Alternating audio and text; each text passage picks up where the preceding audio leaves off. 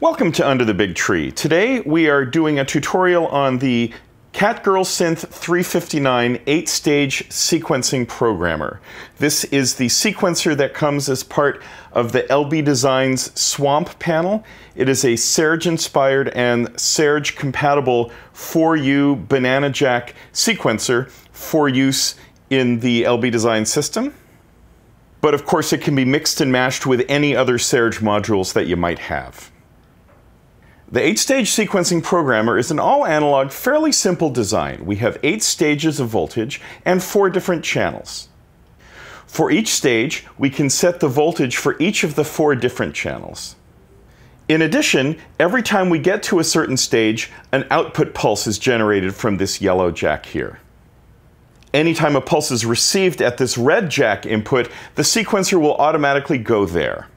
We have LEDs on the bottom that show the current stage, and pushing any of the buttons will automatically move the sequencer to that stage. So while it's rudimentarily something that's moving forward continuously in time, it's actually fairly random access, and it becomes relatively straightforward to jump around within the sequencer to approach different aspects of it. Okay, so let's summarize what the controls are for each stage of the sequencer. We're taking a look here at stage 1. We have the voltage setting for channel A, voltage setting for channel B, voltage setting for channel C, and the voltage setting for channel D. Then we have a trigger output. This generates a pulse every time we get to this stage. Then we have a trigger input, and sending a pulse into this trigger causes the sequencer to go back to that stage. Below that we have a light that tells us which one is the currently selected stage, and then we have a manual push button that causes the sequencer to jump to whatever stage you press. Now let's take a look on the other side here. These are the 4 inputs and outputs that are global to the sequencer. So first here we have step right. So putting a pulse into the step right connection will cause the sequencer to move to the right. Once it gets to the end, of course, it loops around and starts again. Then we have step left. Putting a pulse into there causes the sequencer to move to the left. Then we have this all events jack right here. So every time the sequencer moves to a new stage, it outputs a trigger pulse from the all events jack. Finally, we have this last jack here, common, which outputs a voltage as long as you are pushing down on a button. Okay, that's all the theory behind the sequencer. Now let's actually put it to work and see what it can do, building on it layer by layer. So the first thing that we need to do, of course, is get the sequencer moving. And so in order to do that, I'm going to take the pulse output of an LFO and put it into the step right. And as soon as I do that, we can see that it starts moving. I can adjust the rate of the pulse and go very quickly or very slowly. Now let's take one of the channels and put it into an oscillator. So I'm going to turn up an oscillator.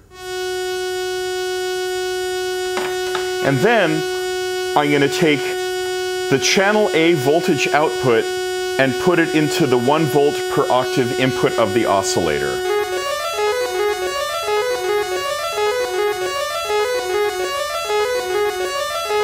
And there we go. Now I'm going to hold down this button, and as long as I do, it's overriding the pulse input and it's just sitting there. So this is super useful because I can use it to tune my sequence.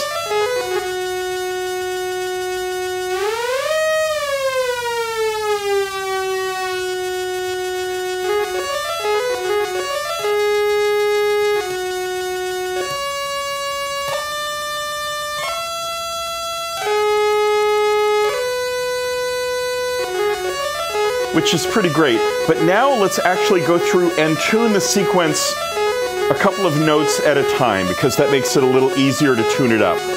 So in order to do that, I'm going to take the output, the pulse output that happens right here when we get to stage 2,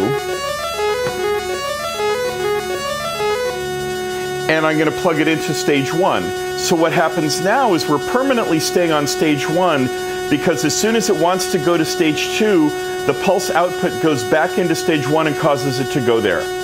Now, I'll move it to 3, and this allows us to be able to just tune these 2 notes.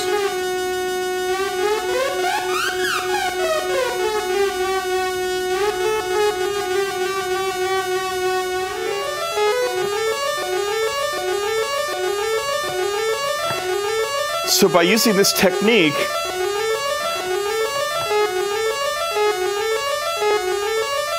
we can go along and tune the whole thing. So in addition to being useful to allow us to tune different pieces of the sequence, we can also use this technique to set the time signature. It doesn't have to have 8 stages. We can make it have 7 stages.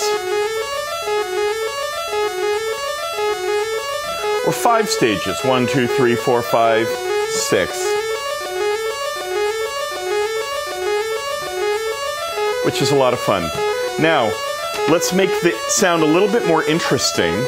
So what we will do, I have taken this voltage output and I'm splitting it and putting it into the 1 volt per octave input of another oscillator. So just like we do on many synthesizers, let's turn that one up as well. And get a nice big beating kind of sound. Okay, so now let's start making our sound a little bit more interesting. One of the beautiful things about modular, of course, is that voltage is voltage. We're using this sequencer currently, one channel of it, to generate the pitch of that pair of oscillators, but we can use it to control anything else we want as well. So why don't we go and use another channel here, channel C, to control a low-pass filter that we are running those 2 into. So I've got this going into the voltage control input of the low-pass filter. Now let me start bringing down the basic default frequency cutoff.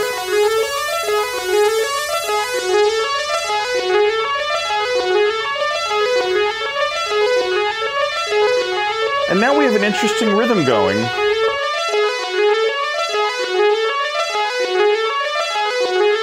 Because channel C is opening and closing the filter a little bit.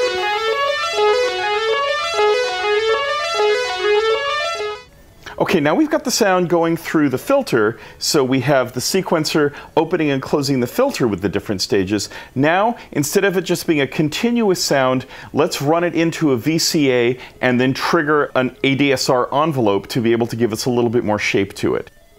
So I've already done that off camera, and here is our connection for the pulse. And if we plug it into any of these, we can see that it'll just trigger when the sequencer gets to that point. But if we plug it into all events, now we have it triggering every time that the sequencer goes to another step. Now, it's a little bit boring to just hear the thing moving back and forth in a very static way like that. One of the things that is so cool about this sequencer is the fact that we can separately control step right and step left. So, just for fun, I'm going to take another LFO pulse output, which is operating at a different rate, and I'm going to put it into the step left control. And now the 2 pulses are fighting against each other to create something completely different. And as I change the rate of that second LFO,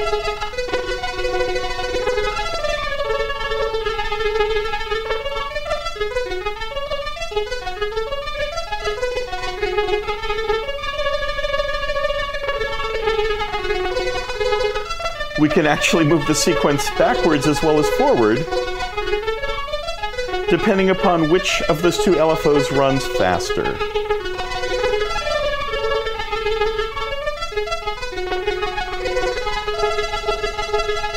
Okay, so what do we do now to make our patch a little bit more interesting? Well, why don't we use the sequencer to bring in another voice? In this case, we'll bring in a bass voice to be able to work in addition to that other melody. So I have another oscillator set up, and this oscillator is running into the same VCA and the same ADSR, so all of them are triggering at the same time. Let's bring that one up by itself.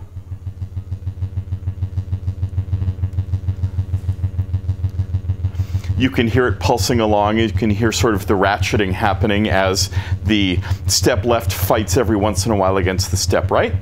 So now let's go in and change its pitch, and we're going to do that by using channel D. Very sort of Tangerine Dream Berlin School sounding. So that's cool, but it's a pretty dark sound. So how do we want to control that? Well, let's go along, and we have it plugged into a Serge triple wave shaper.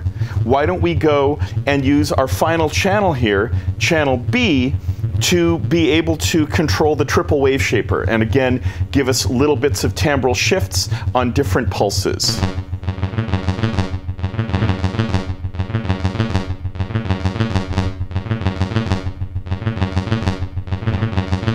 Pretty cool. All right, now let's bring in our original oscillators again.